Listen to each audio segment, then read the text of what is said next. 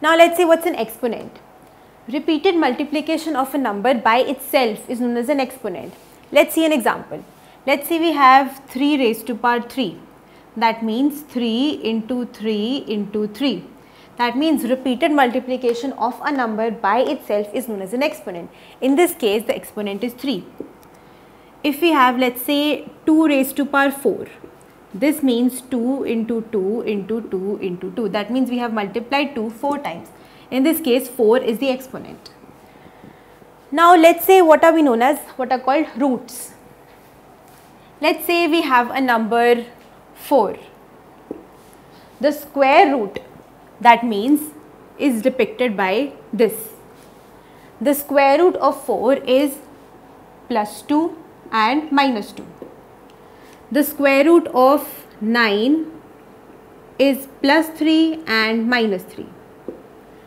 So here we can see that the square root of a number can be two numbers. That is, if we have square root of 4 will be 2 and minus 2, and the square root of 9 will be 3 and minus 3.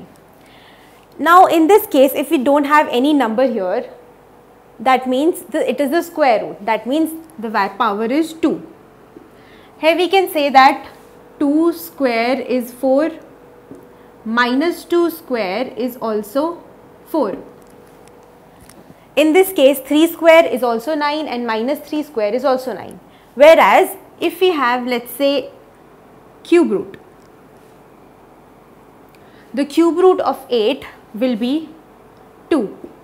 We can say that 2 cube is 8. If we have a fourth root of a number, let's say we have 16, fourth root. So the fourth root of 16 is 2, because 2 raised to power 4 is 16. Here we can see another thing.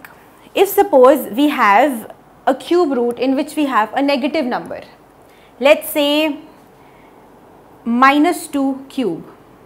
Minus 2 cube is minus 8. So if we have to find the cube root of minus 8, it will be 2. So if we have an odd root here, we will have only one square root. Whereas in cases if we have an even root here, we will have 2 square roots. That means if we have 16 to the fourth root, the answer will be 2 and minus 2. Whereas if we have 8 to the power cube root, we will have only one answer, that is 2.